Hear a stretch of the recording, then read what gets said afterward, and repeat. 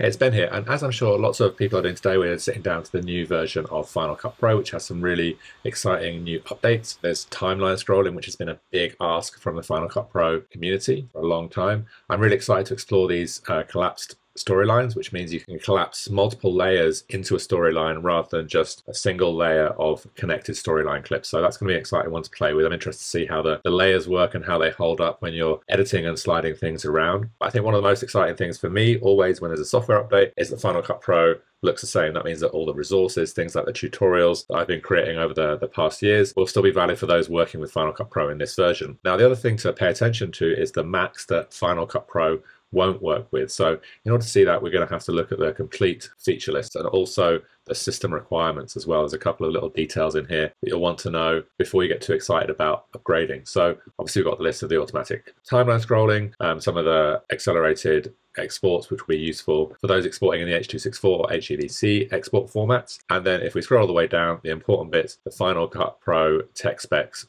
web page. So if we jump in here, then you can see that you need macOS 13.5 or later, 8 gigabytes of RAM, and obviously you'll need to upgrade before Final Cut Pro will even allow you to upgrade. And this metal capable graphics card for Intel-based Macs. I'm working on a 2019 16-inch MacBook Pro here, and if we come up to Apple menu and then about this Mac, then we can jump into more info, and in here we're going to scroll all the way down and come to the system report.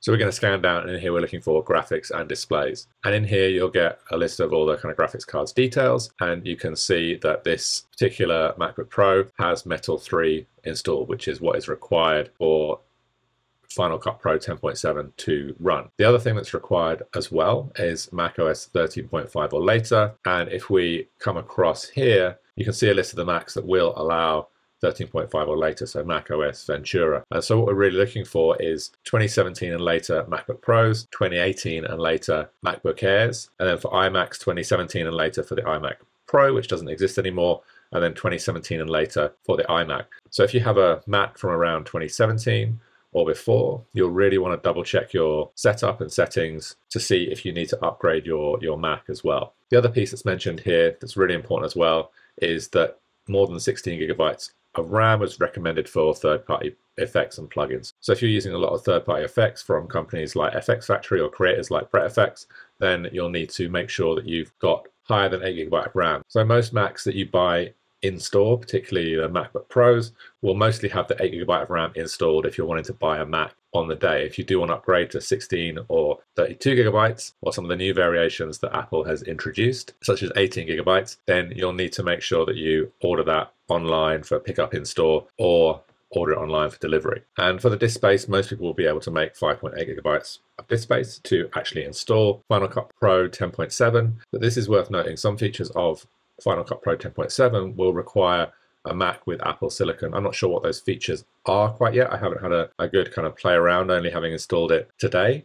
But definitely drop a comment below if you find features that aren't available with an Intel-based Mac. I'd be interested to know, as I'm still working on Intel-based Mac for the moment.